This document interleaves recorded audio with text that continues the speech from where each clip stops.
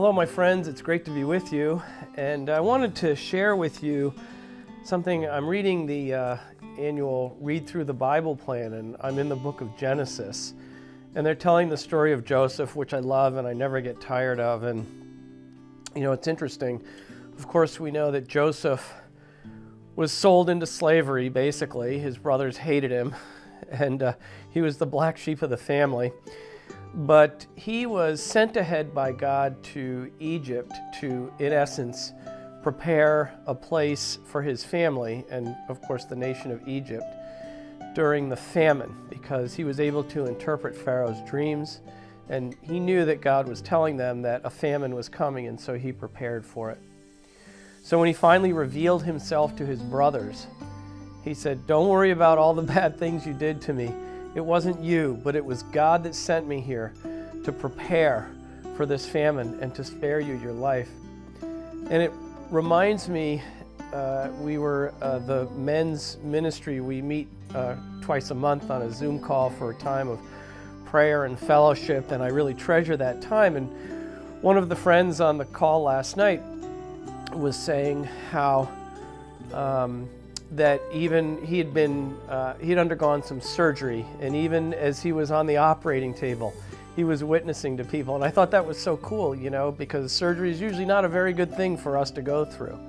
But he took advantage of that, and he recognized that God had put him in that place to speak words of healing, to speak words of hope, to speak the words of Jesus to those around us. So friends, I encourage you, no matter what your situation, to see what God is doing. Look around, see what God is doing.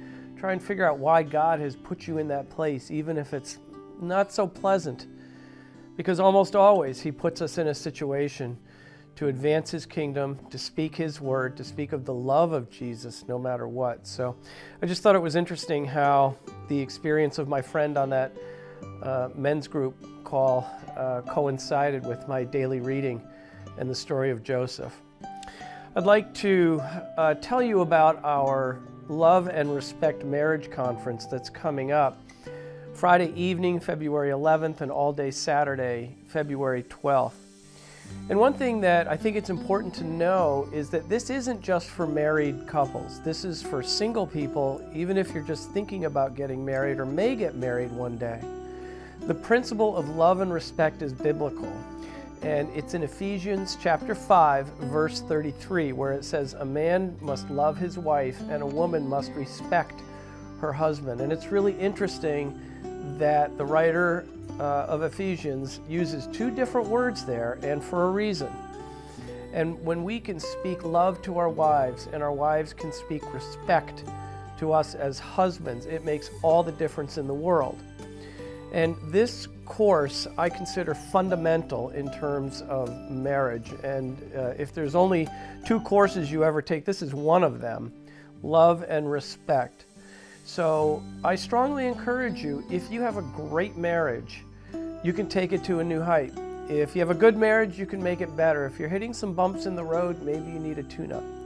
And maybe you are a youth or a young adult. I encourage you to come and learn this fundamental concept, because if you do, you will go into your marriage one day leaps and bounds ahead of most everybody else as you understand the concept of love and respect.